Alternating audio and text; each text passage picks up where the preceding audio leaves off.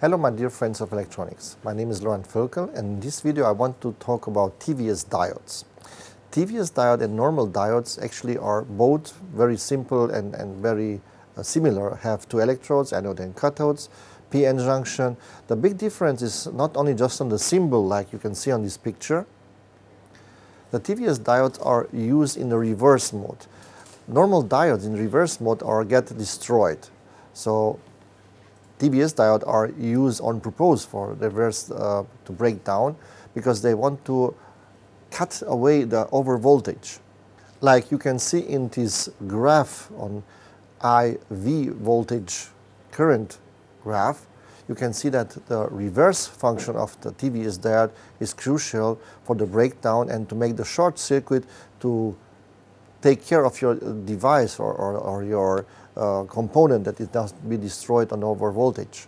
Normal diodes are used like in a rectifier or freewheeling diodes, and this is the usage of this normal standard diodes. TVS diodes are using in the reverse, so actually they are blocking the voltage and the current for your device. I will draw you now the current flow on the TVS diode in a normal voltage and when it's in over voltage. In the operating voltage, you will have the current flow from the battery to the load and back. This is the operating normal stage.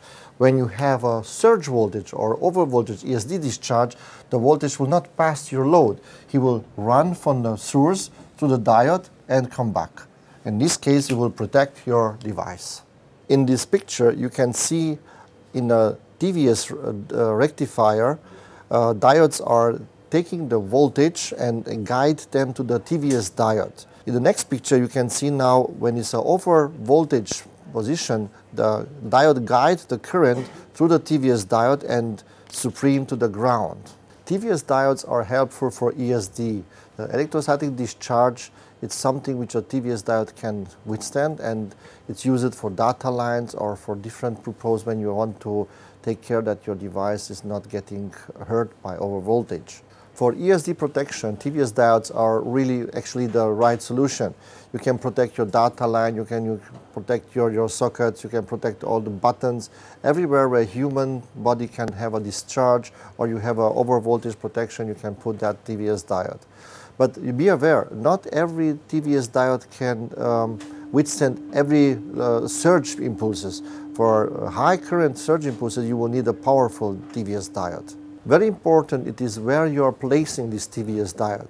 Like you can see in this picture, if you place the TVS diode not on the right place, like close to the device which you want to protect, the surge impulse or the ESD discharge will be already in your system, and with the wires you will generate additional magnetic field which can already make a destroy effect or something in your device. So it's very important that you put the TVS diode on the right place, very close for the connector, very close to the data line where you want to avoid that this current, this voltage is going to your system.